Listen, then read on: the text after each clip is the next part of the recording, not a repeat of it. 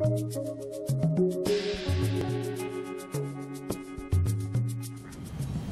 you. Thank you for the question. As the priorities that relate to Nassau County.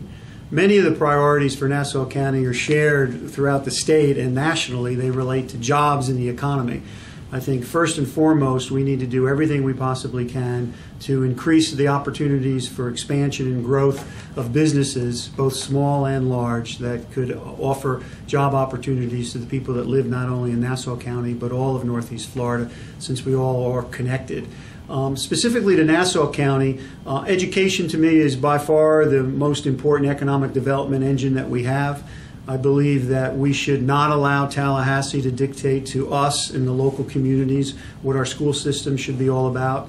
I'm a big home rule advocate, and some of the votes that I've taken in Tallahassee that some of the leadership have been opposed to, I took because of home rule issues. I didn't think Tallahassee and the Department of Education should take over the local community's responsibility for education. So I will continue to fight for local control and doing away with mandates that come from Tallahassee as relates to education.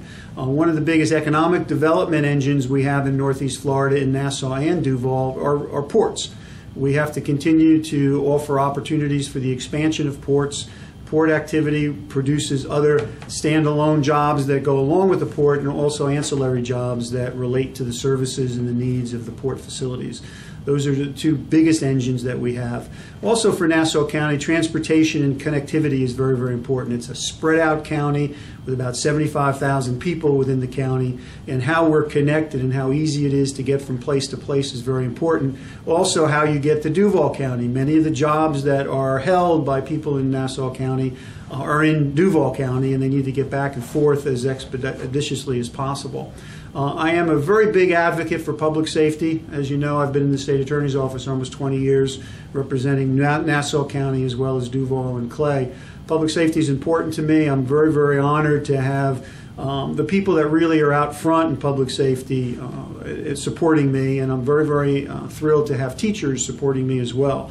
A lot of Republicans shy away from anything that touches the unions, but for me, what the teachers do, they basically deal with our most important asset, which is our children, and public safety activities. Those are the two most important things that government provides, and I'm very, very supportive of the things that they do, and it's important to me to continue to support that activity.